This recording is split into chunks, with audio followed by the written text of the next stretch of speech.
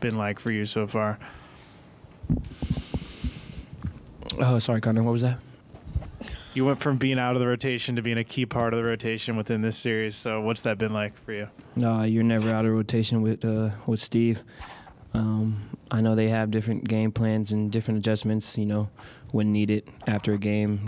Next game's always a different game and, a different look. So it's just our job to stay ready. And, when he throws me in, got to get to it.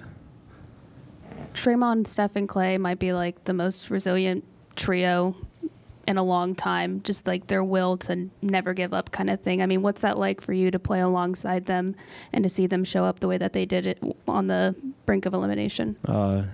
Like Dre said, they're champions, so, everybody's after them all the time, and, they don't want to go out, 4-1 in a series that we know that, it should be a fight. So just to have them and to know that, with them three, you're never out of a game. It just gives, everybody else just that urge and that fire, just to dig in, When they have Davis on you, and your guys' game plan obviously is to make you the screener. What do you feel like your job is in those situations? Just give Steph some separation, make him switch, and then give space again and watch him work, and then, cut when needed, and then give him an outlet when he needs it. How does it, when they switched in the second half, they went switch heavy, how does that impact, I guess, the chessboard? Oh, no, we just bring AD up. If he's not guarding me, somebody else, whoever he's guarding, put him in action, set the screen, so we can get the switch. Gary, so how did you feel when you first were told that you were going to be in the starting lineup, and then with that, how did you adjust your game? Because obviously you're on the big stage, and your defense is something that they depend on quite a bit. And how did you just incorporate all of that, and how are you feeling about just being here doing what you do? Like you said, I'm just doing my job. When he says I got to start, I just got to do it earlier and then later. So, just come out and be myself and, get to it. There's really no change or nothing. It's just I'm coming in earlier than usual. Hey, Gary, Draymond, he picked up a foul 20 seconds into the game, but he was still chirping with AD. He was still super into it, intense. Does that just kind of spark you guys when you see him out there just kind of, doing his thing? As Draymond being Draymond, as long as it don't get crazy, we all got his back and let him talk. Try to keep the refs out of it and, let him do what he does. Gary, in a game that you knew you needed to come out fast, how key was the 17-5 start to get you guys flowing in the right direction? Oh, it was good. Like we've been trying to say, we just got to hit first, hit second, hit third, keep hitting. They're going to make runs, just limit their runs and, maximize ours. And like I said, it's a game of runs, so you just try to limit their runs as much as possible.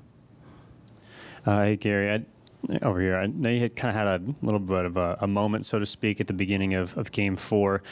How are you feeling physically now after playing 27 minutes, and you feel like you're ready to rock for Game 6? No, yeah, I'm good. I just had to throw up a little bit real quick, come right back. It was reminded me of school, kind of. You got to rally, so get it out, rally again. I was fine after, so it was good. Hey, Gary. Draymond talked about you guys being aggressive on both ends of the floor, and for guys like you and Draymond and Wiggs who are guarding LeBron, D'Lo, the guys you weren't really stopped, can you try to put into words how much energy it takes to be able to do that on defense and then also do what you have to do on offense? Yeah, it probably takes quite a bit out of us, but with the adrenaline and we know what type of game this is, you got to go. So, limit their touches, and then once we get it, magically we find energy on the other end. So we get it, we sprint down there and, try to make them work and come down and communicate and talk to each other and, try to make us a unit on the defensive end, so we don't got to, like you said, use so much energy. We can talk to each other and have each other's back. Gary, you said it reminded you of school. I mean, I threw up before every AAU tournament. So is it nerves? Is it excitement? How far back does this go? You said school. No. Game 4 was just a bad lunch. But back to school, we got like beer Olympics and stuff. So you can't fall out early in there. So you got to rally. You got to get it out and come back and rally. So Yeah, it just reminded me of Oregon State a little bit. Go Bees. Thanks for explaining.